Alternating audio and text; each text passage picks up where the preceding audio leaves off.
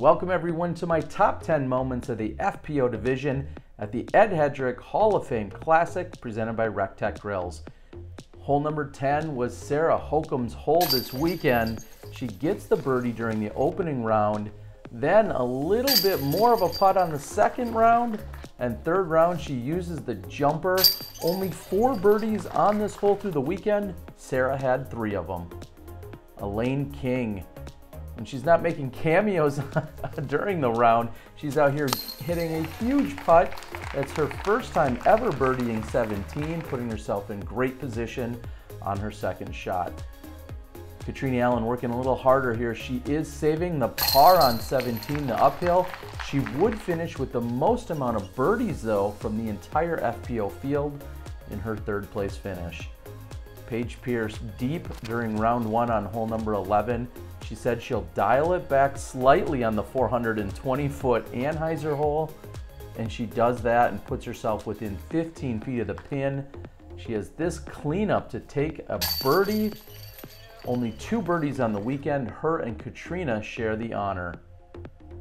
After a little break here on hole number 7, Holly Finley puts in a solid putt on the sloped green, but a few holes earlier she hits one from way downtown and she cards the birdie 2 on hole number 5.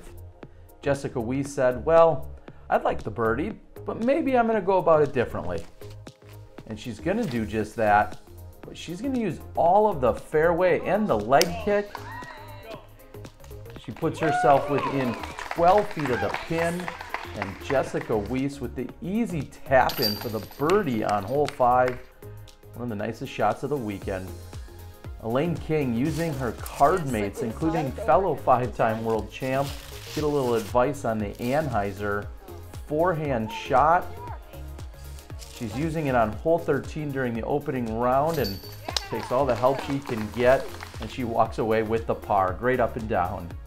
Paige Pierce moves over to 14 and she owns this par 4. She takes the birdie during round 1, opposite side birdie on round 2, and round 3 to pull her within a stroke of Hokom for the lead.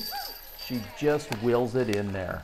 Paige Pierce gets 3 out of the 5 birdies found on hole number 14 this weekend.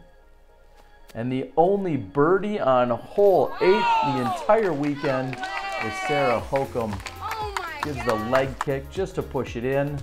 And my number 1 moment of the weekend is Sarah Hokom taps in for her title, her only national tour victory of the year, but it's a sweet one. A big round of applause for your 2019. And not only does she get the accolades, but she enjoys the big hug from an adoring fan. And Sarah Hokom, Team MVP, is your champion here this weekend at the National Tour. Thank you again to Disc Baron and MVP for supporting the coverage, along with the PDGA.